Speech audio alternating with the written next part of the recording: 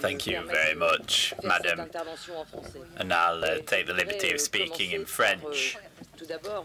I'd like to begin by mentioning the words of Mr. Peterson, who once said that birds have wings, they're free, they can fly wherever they want, when they want. They have the type of mobility which many people would envy.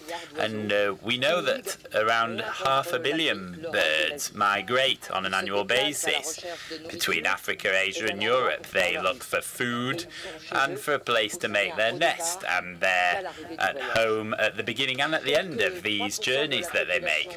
Around 3% of the global human population also lives outside its country of birth.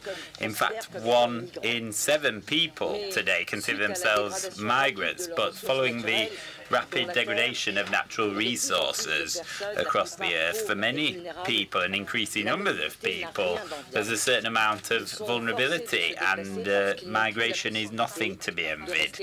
They have to migrate, in fact, because they're no longer able to stay at home. Now, when lands are used inappropriately and climate change is thrown into the bargain, people move firstly to the nearest available plot of agricultural land, and often that involves forests.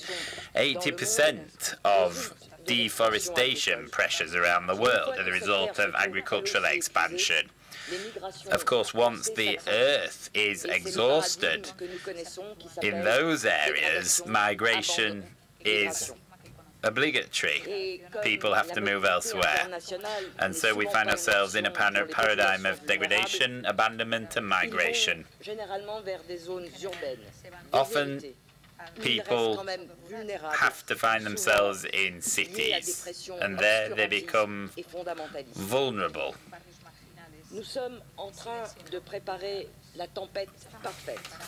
We're preparing a perfect storm here, and a number of different factors are contributing to one another.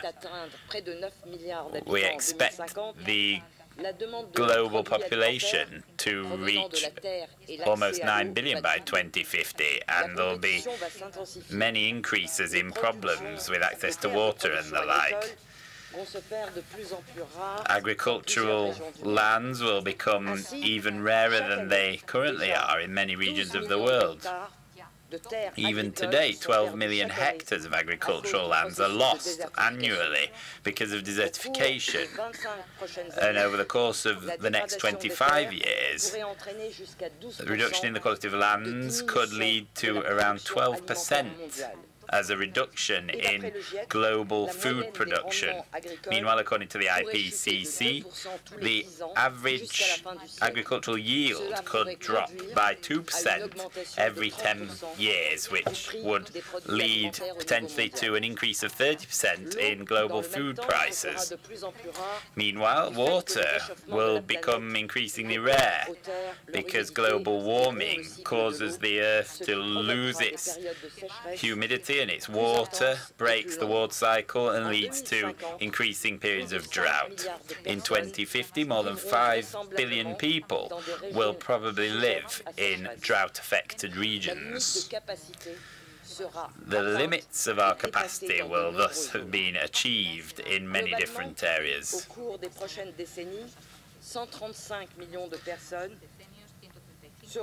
Over the course of the next few decades, 135 million people will be displaced by desertification and land degradation. And Africa is particularly vulnerable. The population is growing by around 3% annually, and around 80% of people in that area depend on the productivity of the lands, which are decreasing in quality. Climate change is a massive factor here. We already see increases in temperature in that region, and precipitation is also being affected. In Niger and Chad, we've seen more than 1 million displaced by these factors, and 3.5% of the Senegalese population has migrated from rural to urban areas over the course of the past 5 years. In many cases, these migrant populations go to areas which struggle to accommodate them, and it's worth stressing that competition for access to lands and water resources then leads to conflicts between different communities.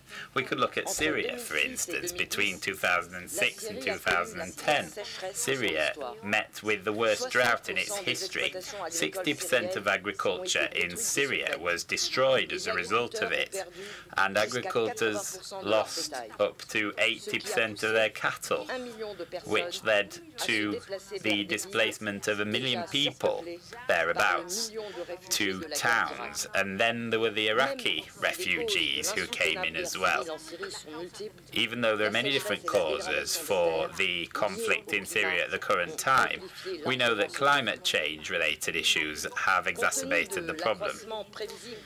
Given the foreseeable nature of climate change phenomena over the course of the next few decades, we know that these phenomena will become increasingly common, and we need to face these challenges with pragmatism.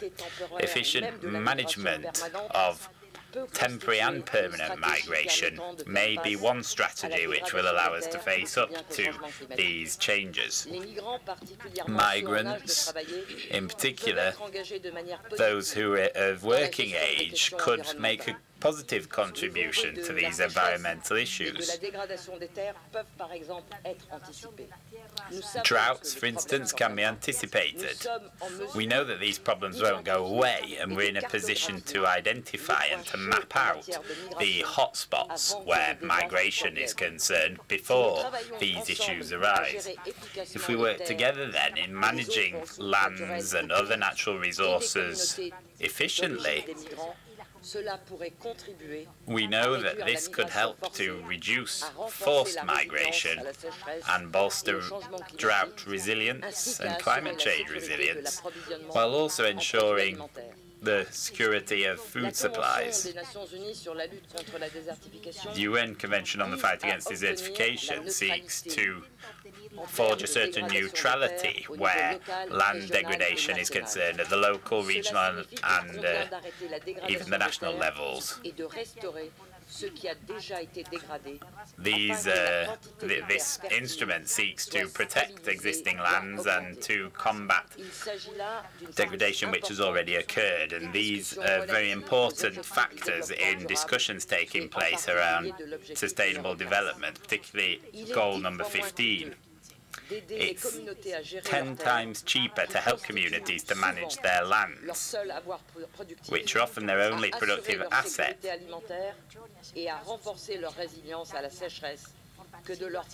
and to help them to ensure food security than it is to assist them in times of famine.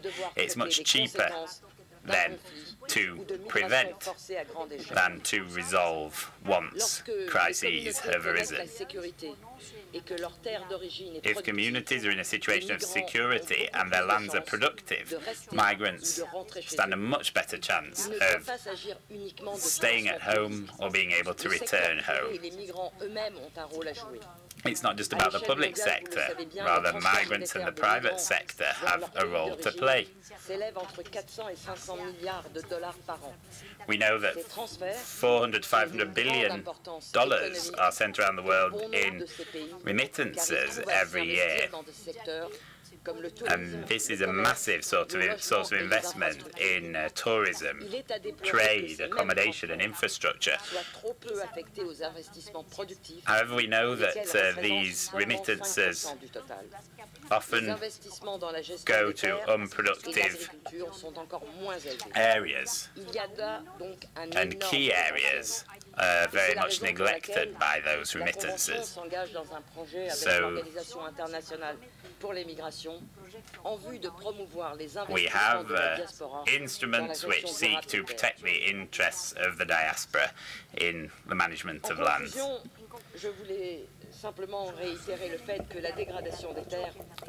I'd like to reiterate now that land management is part of people's power of decision.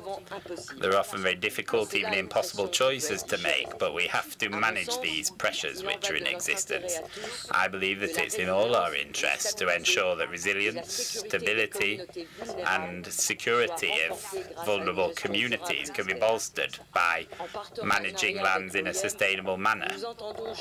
In partnership with the IOM, we'll seek the means to ensure that land resources are managed efficiently and to ensure that people have their rights over the lands in which they live, as well as ensuring that migrants are offered the necessary opportunities.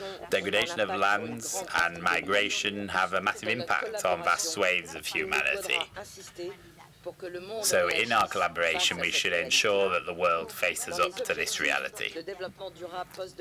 In the post-2015 goals and the new climate agreement, sustainable land management should allow vulnerable populations to stay on their lands if they wish to do so. We need to ensure that these precious tools are used appropriately, and that's something which the birds would even envy of us. Thank you very much. That's a very clear message about the link